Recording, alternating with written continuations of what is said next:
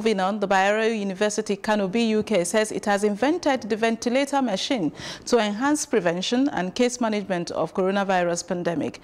The Vice Chancellor Yahuza Bello made the disclosure at the exhibition of the machine on Friday in Kano. Bello disclosed that an emergency team was constituted for the project under Ibrahim Abdullahi of the Department of Mechanical Engineering. He said the invention was part of the contribution by the institution to promote research and stem further spread of the pandemic. The Vice Chancellor explained that the ventilator was designed with 2 mode operating levels for effective management of coronavirus cases. Professor Isa Sadeeq, head of Research Center, Aminu Kano Teaching Hospital, now joins us. Good evening, Professor. Good evening. How are you? I'm very well. How are you over there in Kano? Well, we are fine, and we are battling with COVID-19. Right. Let's even begin with the first question, which is Governor Abdullahi Ganduje has relaxed the lockdown. How do you respond to that? What's the situation as at today? Well, the situation of COVID-19 is bad in Kano because we are seeing an increase in the number of cases being recorded.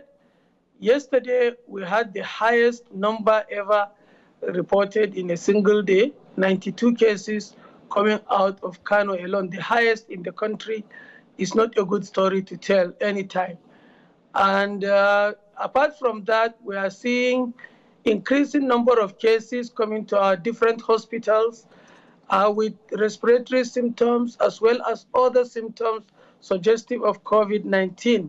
And we are having a number of deaths which we can subjectively link to COVID-19.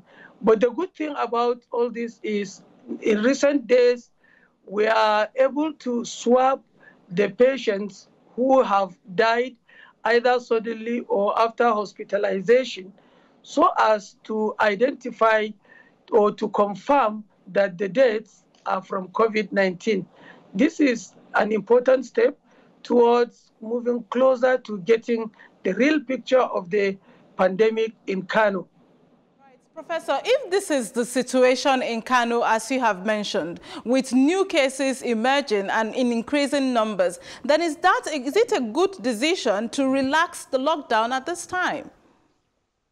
Well, the government has taken its action, and I believe that it is based on advices it is getting both from medical experts as well as experts in other endeavors.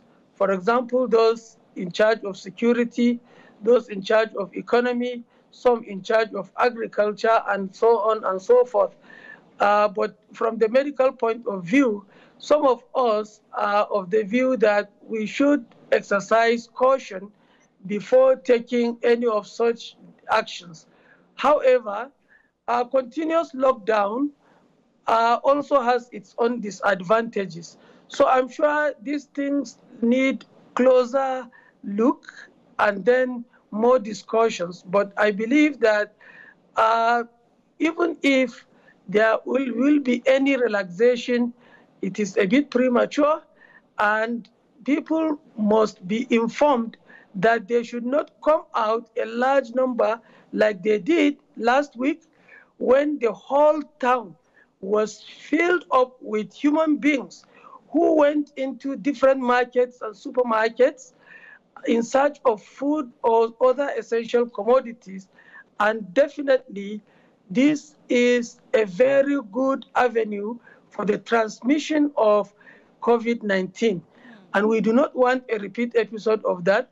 So I hope that the government will formulate a mechanism whereby, even though people have been allowed to come out, the movement should be phased out such that, like, for example, in every house, one single individual, an able-bodied young man, should be the person to come out and get the essentials that the family need.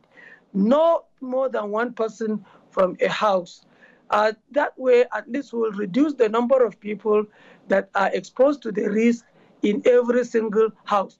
And while we do that, we must ensure that the vulnerable, that is the very elderly, people who are above 60, and those with comorbidities are prohibited from even coming out of their houses, because these are the people who, if they are infected, the severity is enormous, and it is among them that mortality is highest.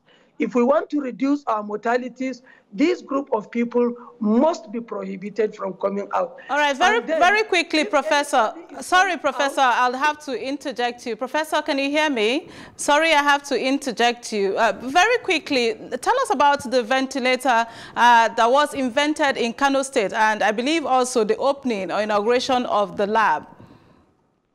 Yes, Bayero University engineers and medical experts came together to invent new ventilators. Some of them are automated, while some are manually manipulated. And this is just like laboratory experiment. They have produced prototypes of this, and they have come together to discuss with Peugeot Automobile Nigeria Limited in Kaduna, who are ready to take this to scale so that it will be manufactured in commercial quantities. However, I must say that this is not something we expect in the next few days or few weeks to come, but at least it is in the offing, and it is an important development also in the containment of this pandemic. The second question having to do with our laboratory in the Center for Infectious Diseases Research in Bayero University, the center that I am the head of, I'm the director. We have commenced our operation testing samples that are collected from different parts of Kano as well as neighboring states. We have a capacity of 90 samples per round, and we are able to do that up to 4 times in a day, so we can do up to 360 samples in a day. All right, thank you so very much, Professor. I'm afraid that's where we are going to leave it, Professor. Thank you so very much for your time with us, and please stay safe. All right, thank you.